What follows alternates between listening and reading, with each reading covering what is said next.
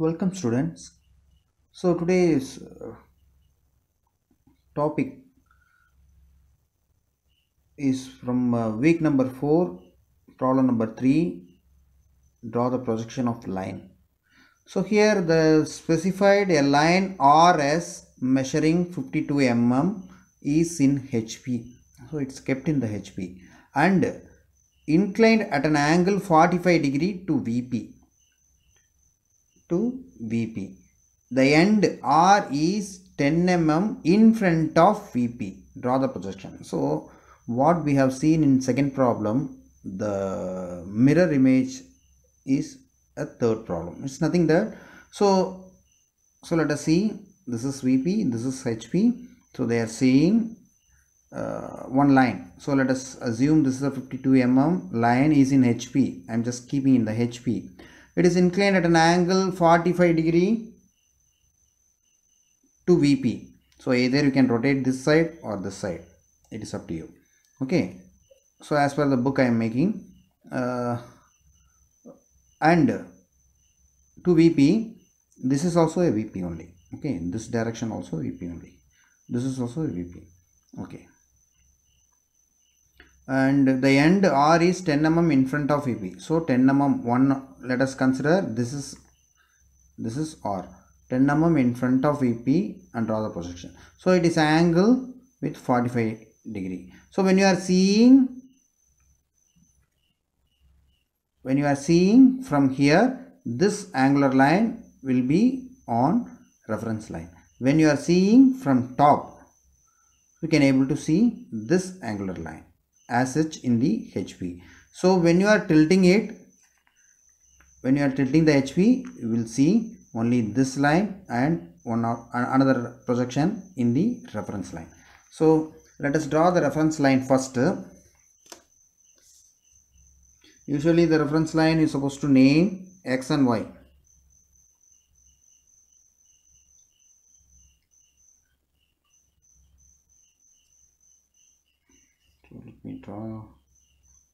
So let me draw here.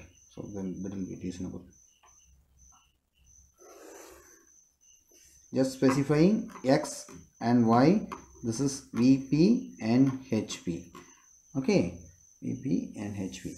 So what they have shown, the position R, it is 10 mm in front of VP. So it will be here. So that is R, you are rotating it, it is in the horizontal plane, this is in the vertical plane. So R dash. So another, with respect to its axis, it is turned with respect to VP, it is turned 45 degree. So it is turned 45 degree. Let us mark here.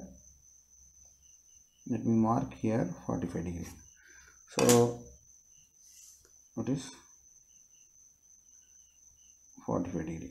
So the length is nothing but 52 mm. We have to measure 52 mm.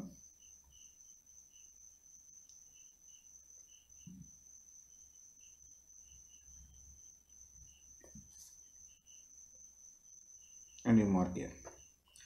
So we have identified that is S. This point is S.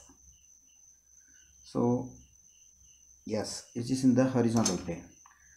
Just making a broader.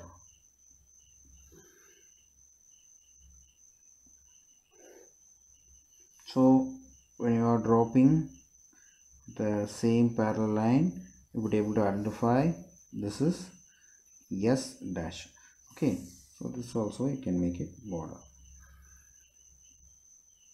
This is angle between these two is 45 degree. The length of RS is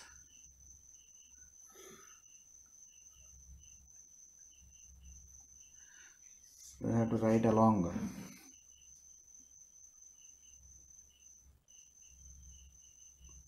we properly write the dimensions.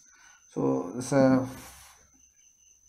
finally the RS line is supposed to be this and this. So here when you are seeing here, you can able to see the both edges supposed to be parallel.